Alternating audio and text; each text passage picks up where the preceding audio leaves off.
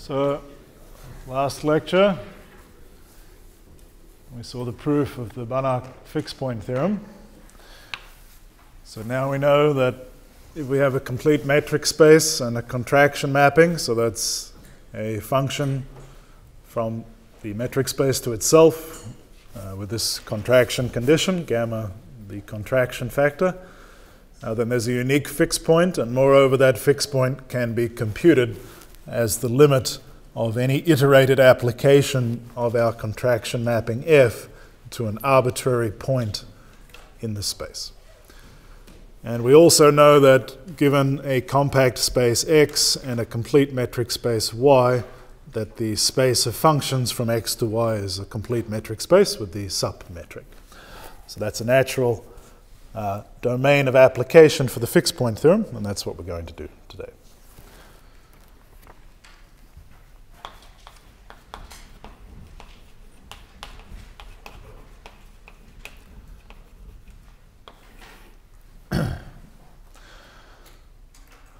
All right, so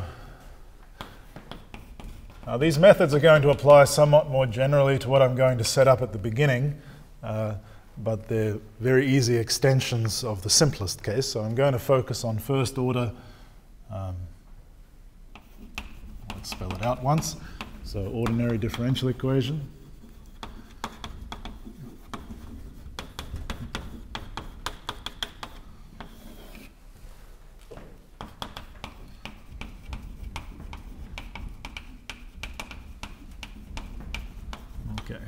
That's an equation in an unknown function which is differentiable and whose derivative is continuous.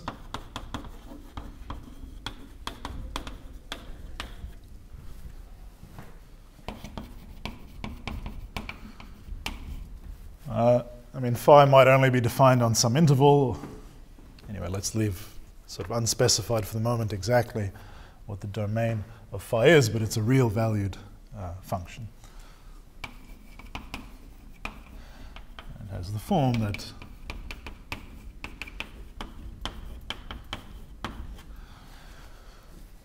okay.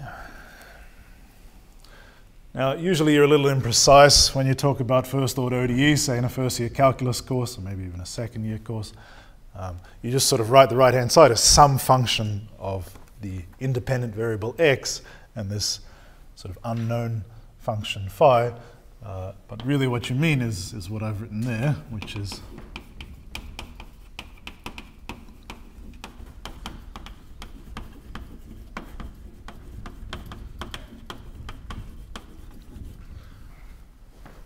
okay, so U is some open subset of R, H is a continuous function, and this is the usual notation we've been talking about when we've talked about the product space. So this is the function from R to R squared, which sends x to the pair x phi x. Okay, so the left and right hand side are both continuous functions and they can be equal or not. Solutions are functions for which they're equal. Now usually, you'd maybe write that as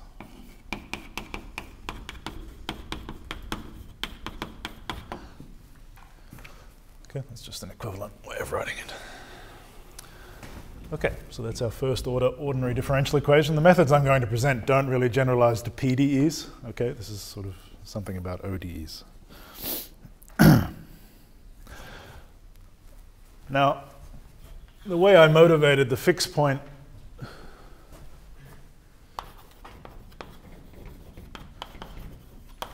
business last lecture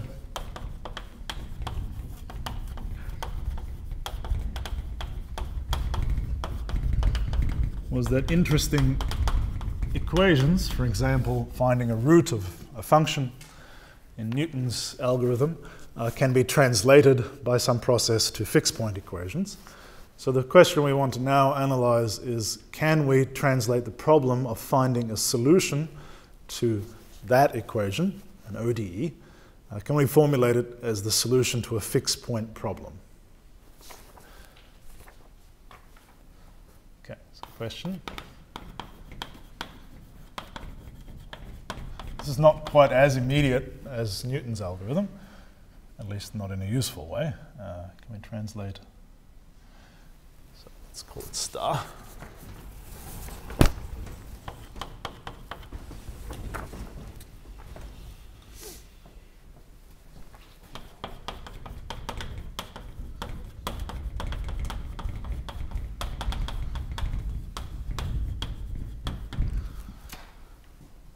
Right, so let's derive it. So what would that mean?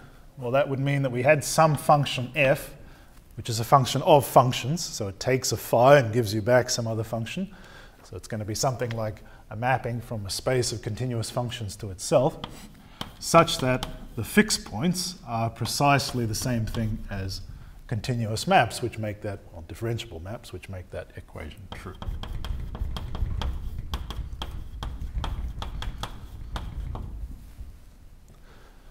I've left out some hypothesis. I mean, h is not defined everywhere necessarily, so I'd also want to restrict the phi's so that the image of that map, 1 comma phi, actually lands in U. Okay, this will all come out in the details in a minute.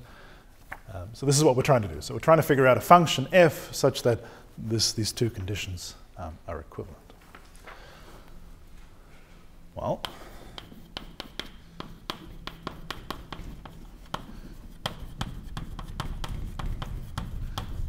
this old trick again. Suppose we succeeded.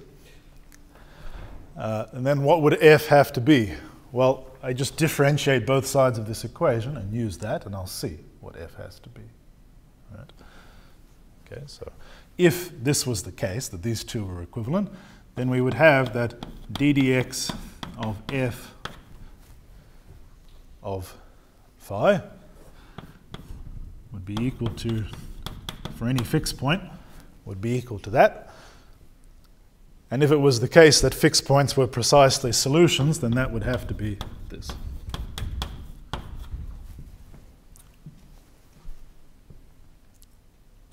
All right.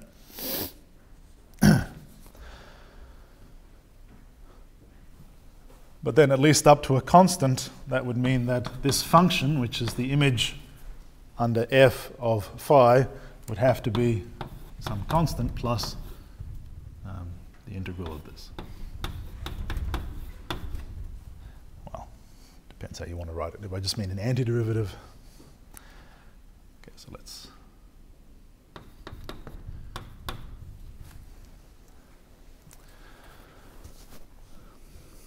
Okay, so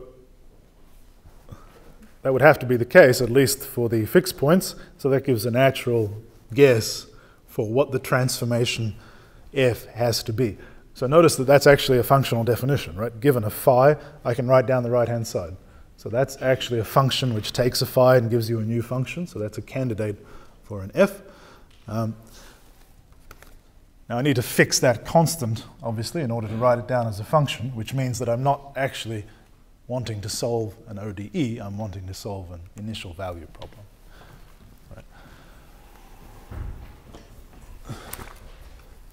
Okay, so let's add.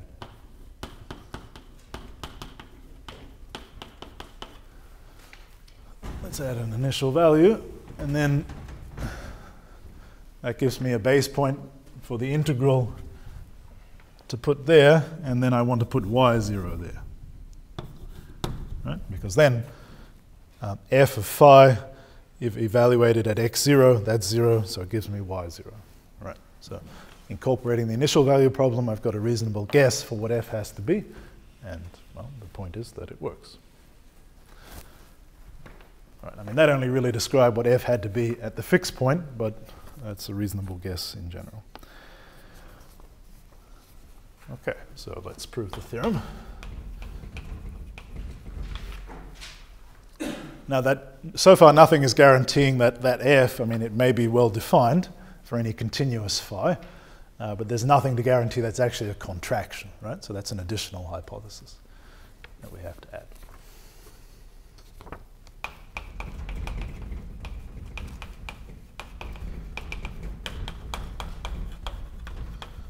Okay, so take any continuous function, U an open subset of R2.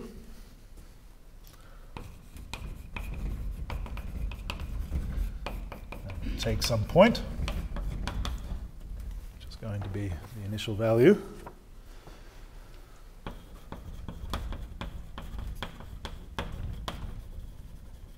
Well, now is the hypothesis that will give rise to the contraction condition. So suppose there exists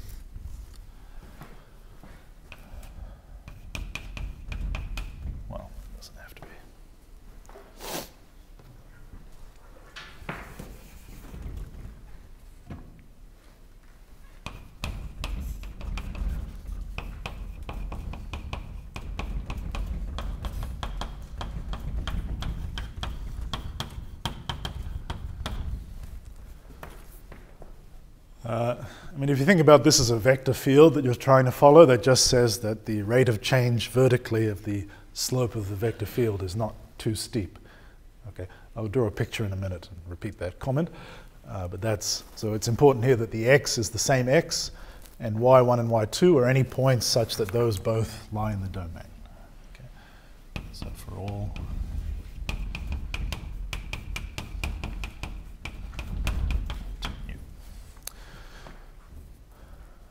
all right, so that's the condition.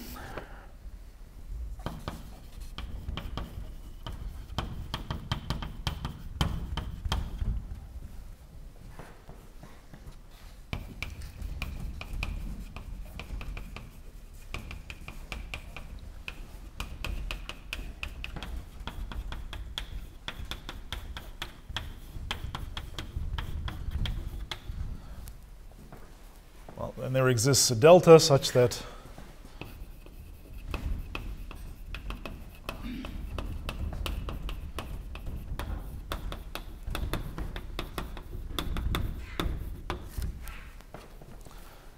a sort of closed ball of radius delta around the initial value of x, we can solve the initial value problem and solve it uniquely.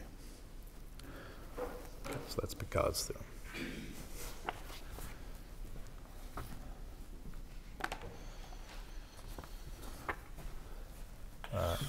Maybe I should be precise about what I mean by a solution.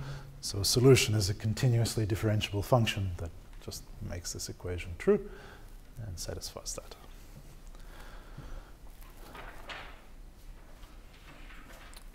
Okay. Maybe for lack of time, I'll go back on my promise to draw the vector field. It's in the notes. I think you're all familiar with this idea to some degree. Most of you have even seen some version of this statement, I expect, if not the proof.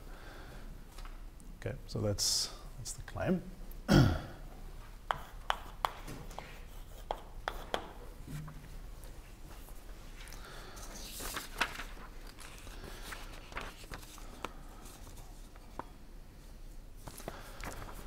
Okay, so, well, we've got to get ourselves into a position of having a complete metric space, and we know more or less what the contraction mapping has to be. So it's just a matter of putting all that together.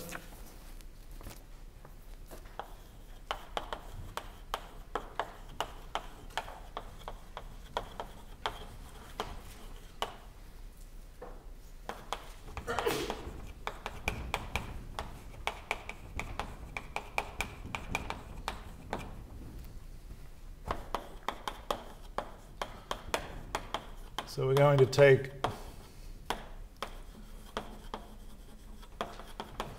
some small rectangle around x, well, I mean preferably as large as possible because we want the solution to exist on the largest interval possible, so maybe I shouldn't say small. Let's take some square around centered at the initial value x0, y0, and which is contained in U. Right? That's the only place we can make sense of the dE, so that's okay.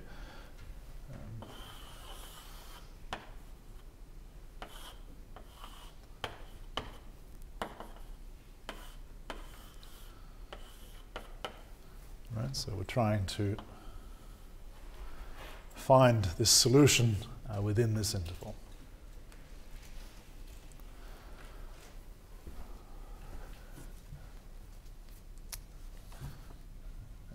All right.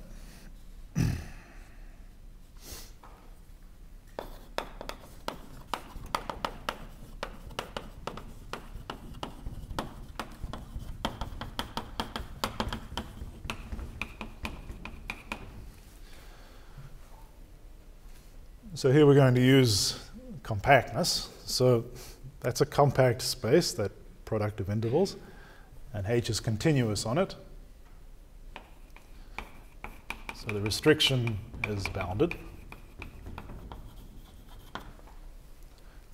Let's say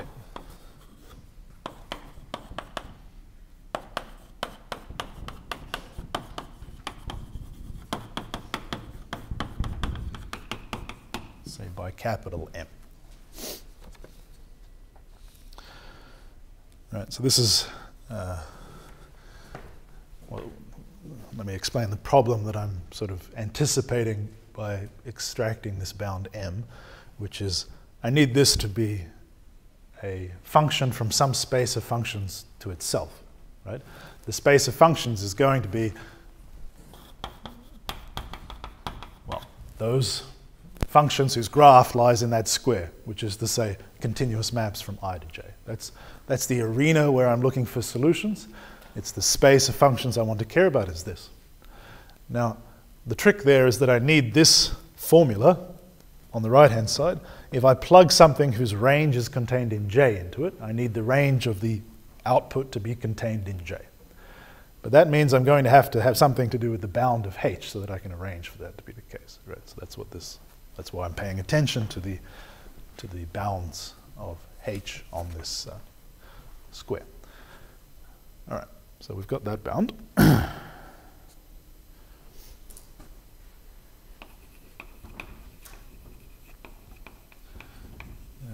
Okay, so here's the technical conditions we need for this to work. So we need an interaction between the width of I and the constraint alpha, which is provided to us, and also between delta and M. Right?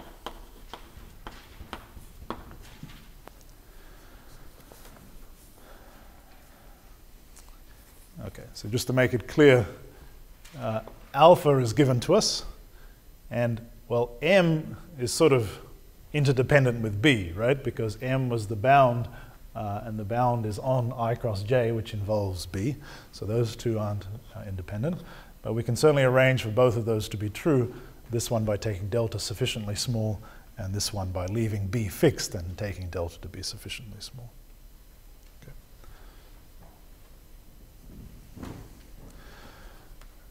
So we may assume that by shrinking delta.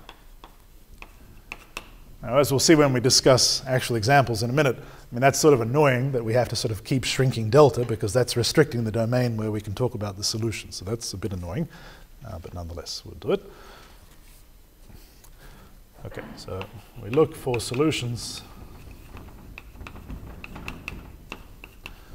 to the initial value problem, as I said, in the space which is, okay, so once we've arranged all these constants correctly, we leave them fixed. Okay, so now we've got a fixed I and j, and we're looking at this space.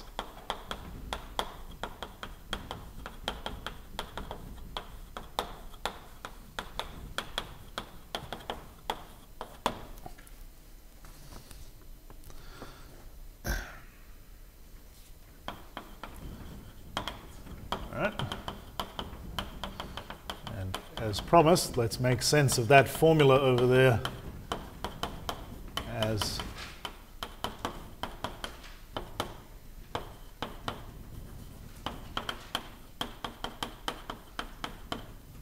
an actual, well, continuous, in fact, contraction mapping. That's a metric space, right? I mean, give J the induced metric as a subset of R. That's a complete metric space, because it's a closed subset of a complete metric space. And then that's compact, so this is a complete metric space with the submetric. All right, so we've got a complete metric space. Now I claim we have a contraction mapping on it, and then we're done, right? Okay, so, well, what have I got to do? I've got to convince you first that's well defined, that this formula actually makes sense, not only that it gives you a continuous map, but that the range of that continuous map is contained in J. And secondly, I need to convince you it's a contraction mapping. And thirdly, I guess I just need to put together more precisely the comments earlier to convince you that a fixed point of this f is precisely a solution, but that's sort of easy. And then we're done with the theorem. Okay.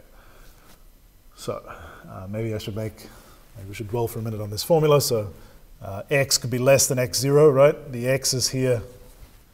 I mean, maybe I should be more precise. So f of phi is an element here. It's supposed to be a continuous map from this interval to that interval. For the moment, let's just think about it as a real valued function on I. So it's the real valued function whose value at an x, which is between x0 minus delta and x0 plus delta, is given by integrating from x0 to x. Well, x could be less than x0. Take that with a negative sign in the usual way. That's some continuous function of t lying in this interval, and we can perform the integral. I mean, that's continuous, so it's Riemann integrable. All right. So you integrate that, and that's a well-defined real number. So that's the value of f of phi on x. Okay, so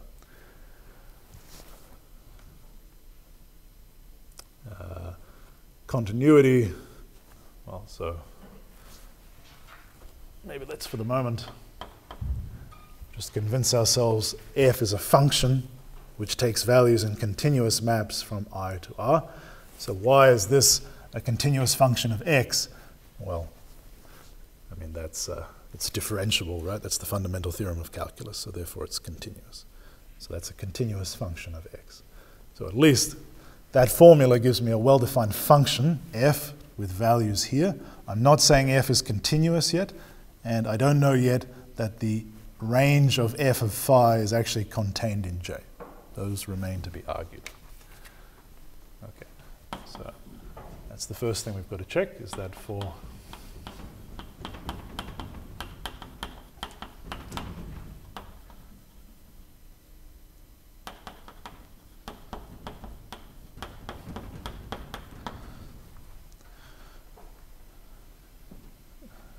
all right, and then at least that'll allow me to erase that R and put a J in there.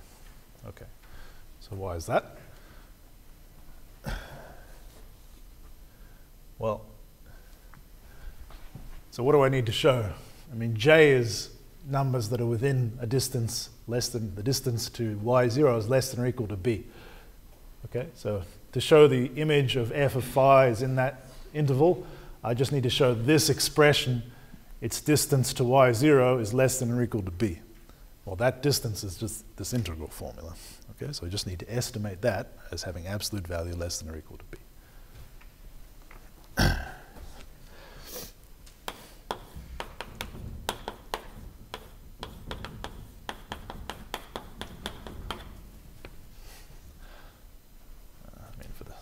For the moment, I'll just do the x greater than or equal to x0 case. The other case, I mean, it's the same thing. All right, well.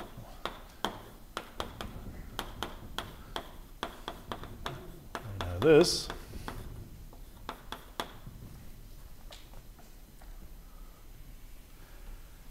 And here's where we use this here, right? Now, by hypothesis, for every t in x0, between x0 and x, I mean, keep in mind,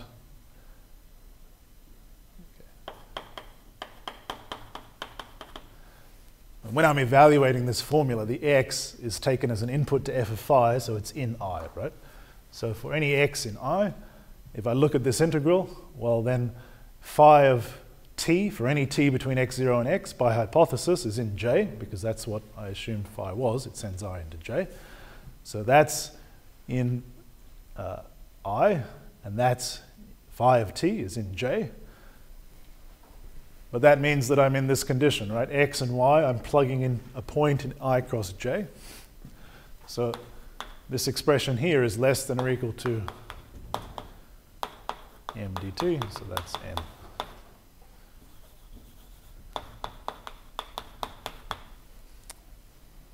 Okay.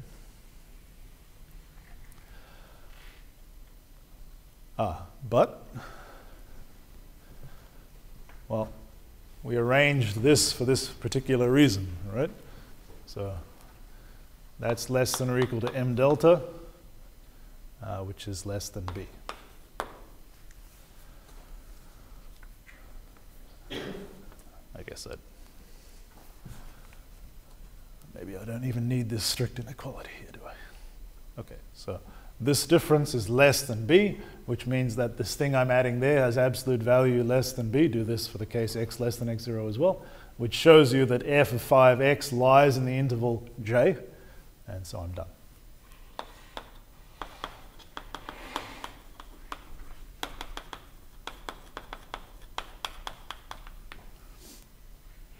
Okay. All right, so that shows you that at least this formula is a well-defined function from the relevant complete metric space to itself. Remains to show it's a contraction.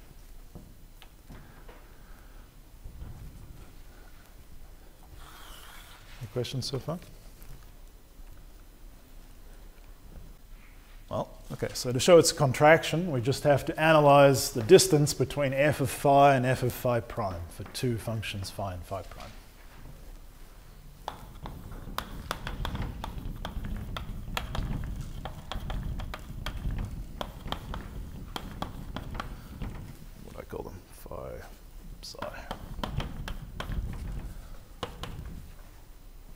By definition, that's the supremum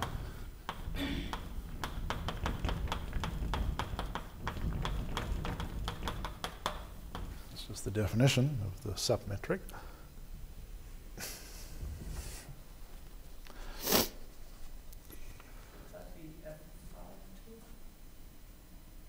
Oh yeah, thank you. Right. Otherwise, I'm done already with alpha equals 1. Yeah, thanks.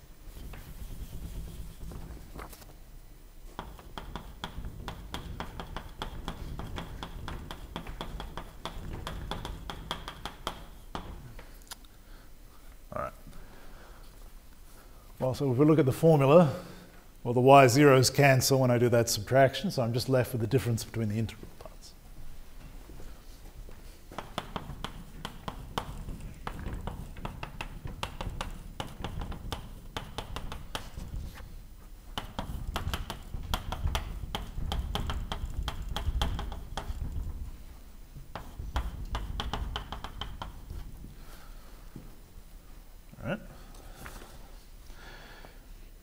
Okay, so, well, the integral is linear, so I just write that as a single integral, and then I use the same inequality that the absolute value of the integral is less than or equal to the integral of the absolute value.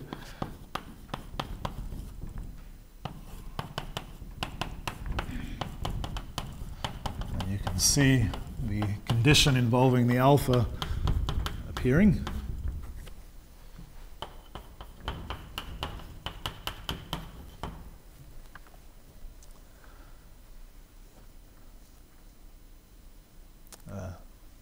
Spell this out in a bit more detail. So to prove this supremum is less than or equal to that supremum, I just have to show everything in each one of these for each t is less than or equal to that. And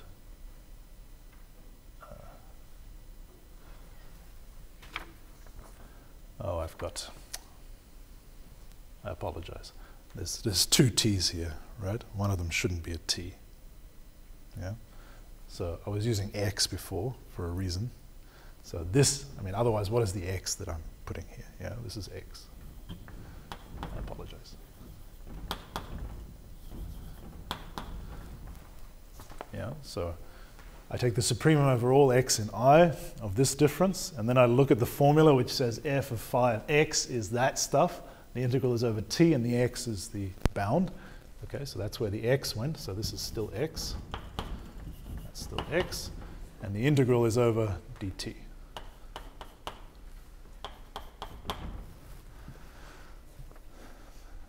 Okay, so to show that inequality, I just need to show each one of these expressions for each x is less than or equal to that expression, but then it's less than or equal to one of them because of the inequality on the integrals, and therefore it's less than or equal to the supreme.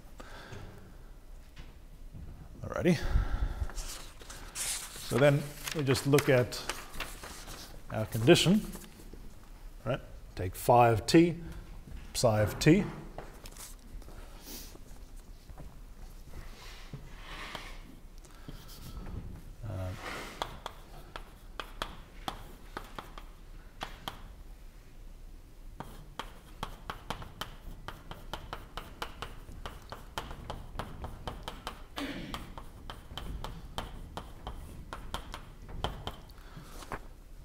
So using the inequality, we get that that's less than or equal to alpha times this.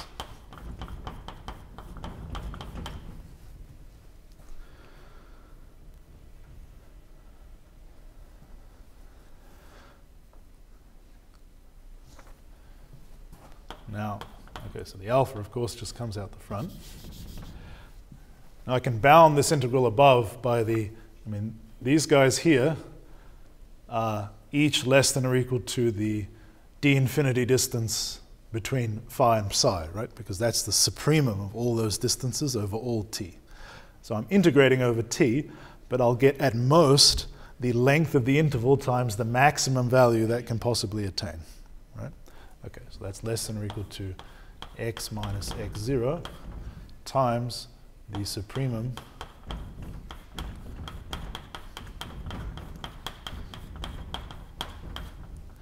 now this really is a t. I should not say that. Supremum over t in x0. Well, x could be less than x0. Well, anyway, I don't want this to depend on x, so I'm free to put here t and I. Right? I mean, this may, I'm not integrating over all t and I necessarily, right? So this supremum may be a value that is never attained by that absolute value, if, say, x is very close to x0. But in any case, the maximum value attained by that expression there is certainly less than that supremum over a bigger set, so that inequality is still correct. All right? So what's that? Well, that's the d infinity distance, and that's less than or equal to delta, so that's less than or equal to alpha delta times the d infinity distance from phi psi. Okay, so that's an inequality for the thing inside this supremum. So what I've got in the end is that the d infinity distance from f of phi to f of psi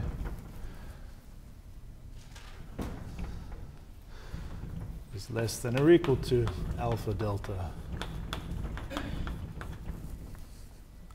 Right? If every one of those expressions for every x in I is less than or equal to this, and that has nothing to do with x, then that supremum has to be less than or equal to that.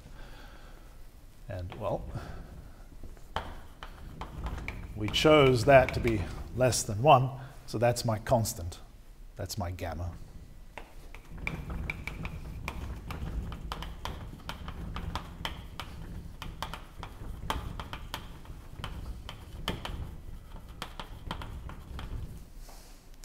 So we have a contraction map.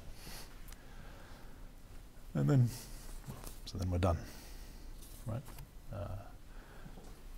So I need to make a couple of brief remarks to connect the dots, but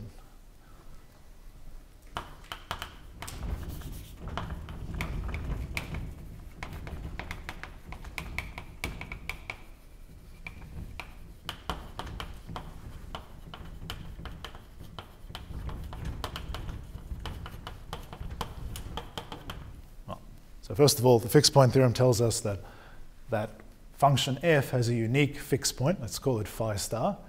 And now we've just got to convince ourselves that the fixed points of f are precisely the same things as solutions of the initial value problem on I. Okay. So in one direction,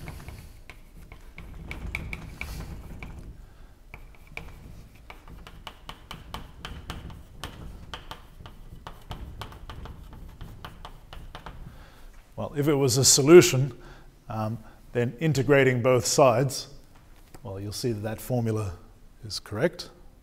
right? So from the fact that it's a solution, we would derive that it's a fixed point just by integrating both sides and using that the integral of phi prime is phi. And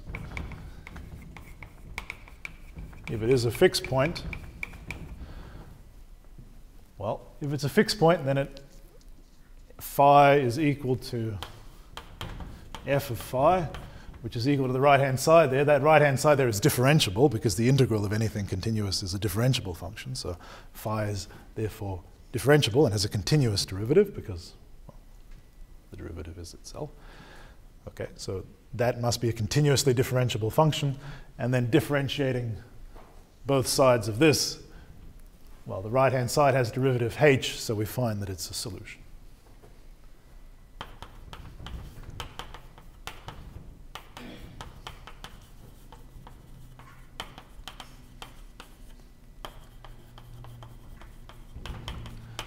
Okay, so that's just invoking the fundamental theorem, a couple of times. All right, so well, there's a unique fixed point, and fixed points are precisely solutions, so we're done. It's worth noting that we weren't restricting to differentiable functions when we set up this problem. I mean, we knew the solutions had to be differentiable, but the contraction mapping and the fixed point, the application of the fixed point theorem was to a space of continuous functions. The fixed points were all differentiable because they're solutions, but this was taking place in this wider setting of continuous functions. And I should say there's many variations of this theorem, and some of the variations will will deal better with this restriction that I'm just talking about now, at the cost of making the metric that you take a little more complicated. So I put a reference to a book by Cheney in the notes. If you look at that, you'll see a slightly modified argument. But, I don't have time to go into too many of the variations.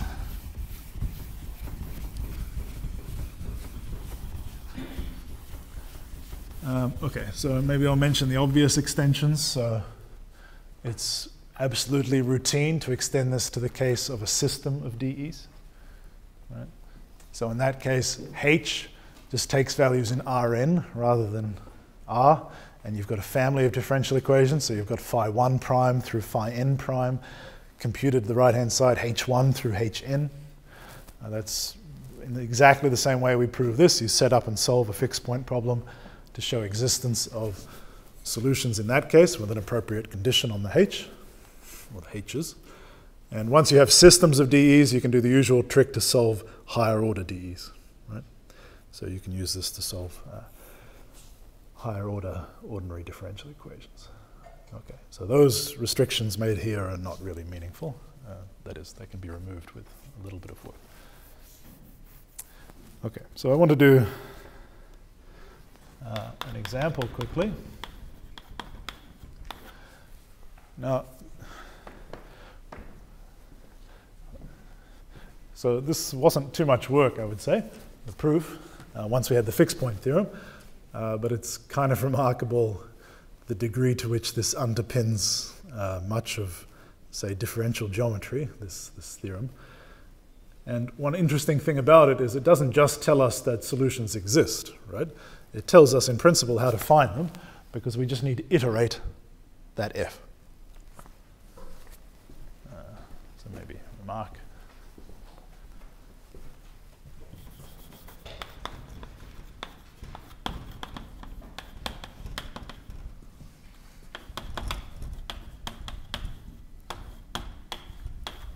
Okay, so take the f that I wrote down, and well, we iterate it starting with any element we like of CTS ij. And well, the most obvious continuous function from I to j is just the constant function y0, because we know y0 is in there. So.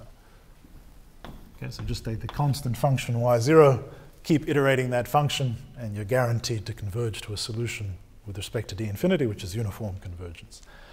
Okay, so that's kind of awesome. And then if you, well, you plug in, the simplest DEs you can think of, and you'll get out the usual approximations of interesting functions by limits of polynomials, right? So let's try the exponential function, for instance. Okay, so just take hxy as y, so that's a continuous function from R2 to R. So our u is just everything. And the differential equation is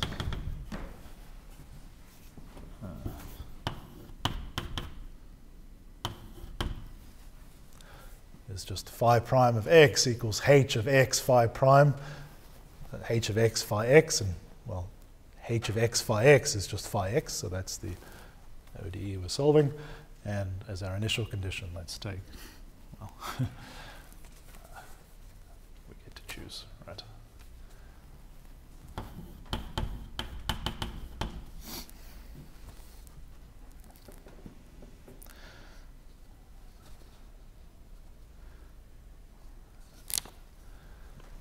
Yeah, I wrote down a kind of funny, I wrote down something wrong in the notes here. I put down phi 0 as 1, which doesn't actually fit with what I did. Well, no, sorry, it does, doesn't it? Yeah. Okay, so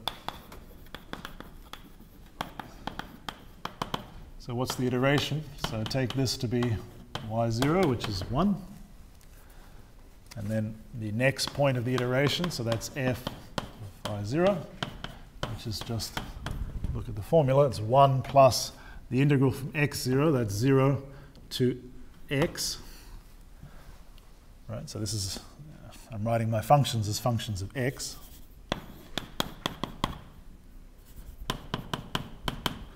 Of, well, h of x phi x, and the phi I'm putting in is this guy, which is just the constant 1, so that's 1 dt.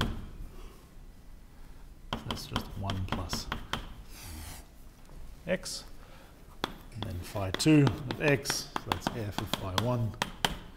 It's 1 plus the integral from 0 to x of 1 plus t dt.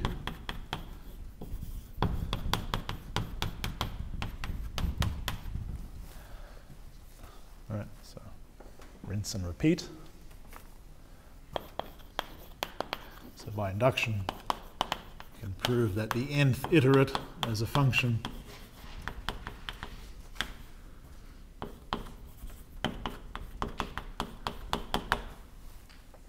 will just be this sum.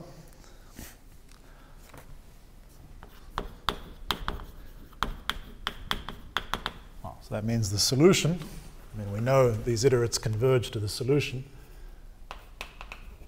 is the limit as n goes to infinity of that sequence of functions.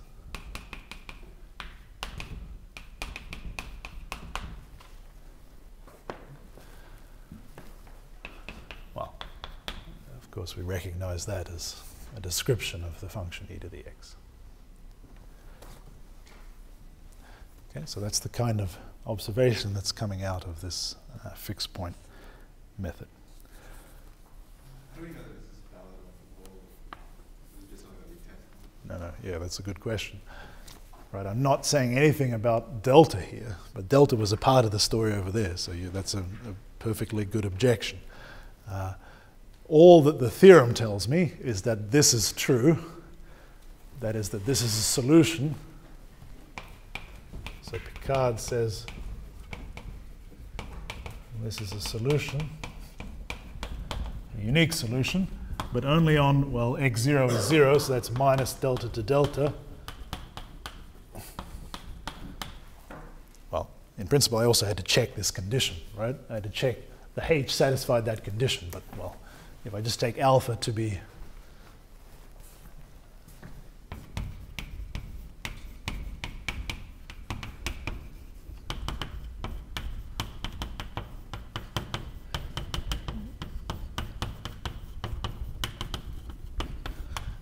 condition I needed to apply Picard's theorem was this, and that's just y1 and that's y2 in this example. So any alpha which is greater than or equal to 1 will be sufficient. I mean, I can take alpha equals 1, but I want to maybe take it bigger for the purpose I'm about to explain. Okay, so to apply Picard's theorem, I just needed that, so that's fine. and then it'll guarantee there's some delta greater than 0 such that there's a unique solution, and it will tell me that the solution is this.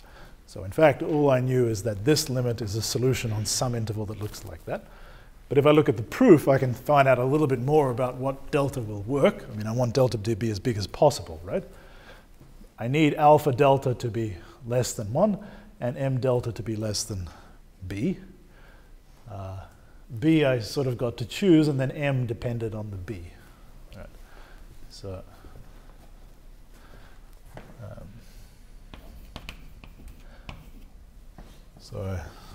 when you work it out, I think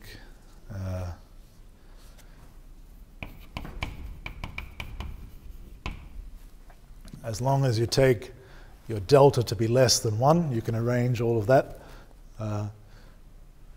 So this tells me then that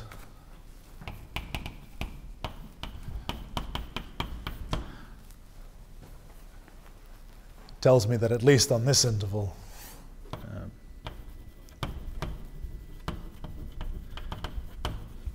Picard's theorem just tells me that on that interval we have a unique solution given by e to the x.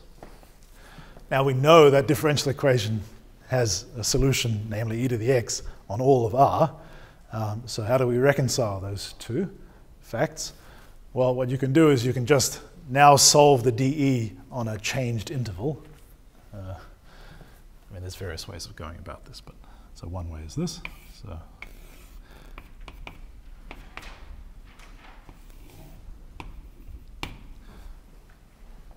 So we were solving the dE, the initial value problem, on that interval. We found it had a unique solution.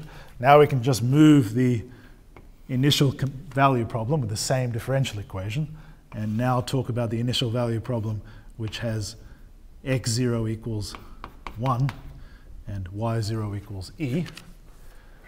Apply Picard's theorem again. As you'll notice, alpha can still be anything greater than or equal to 1. So apply the Picard theorem again. That'll tell you there's a delta around 1 on which there's a unique solution, which must again be e to the x. And if you look at it, you can see you can take, again, any delta less than 1. So the widths of those intervals aren't shrinking as you go along, so you can just keep doing that. So you can just keep extending the solution in either direction. Now, in general, of course, it depends on the dE. I mean, maybe you can't extend the solution because maybe it blows up or something happens to the vector field. Okay, so this is not a general phenomena that you can extend to all of R. Right, so that's one way of dealing with this restriction. Yeah. Any other questions? Okay, so I want to flag one thing for next time, which is this fact that we found our solutions as a uniform limit of polynomials is actually a deep fact. So what we've observed here is not just that we could find solutions, and not just that we could find solutions as limits of some arbitrary collection of functions, but that we could find them as limits of polynomials, because as long as h is polynomial, we can always take our initial function to be a constant, and then integrals of constants are polynomials. In particular, if you iterate f and the starting point of the iteration is a polynomial, you're just integrating polynomials, so you're still dealing with polynomials. So that's a consequence of Picard's theorem, is that you can always approximate solutions by polynomial functions. And that's actually, there's a broader fact, which is that any continuous function can be uniformly approximated by a sequence of polynomials. So that's the Stone-Weierstrass theorem.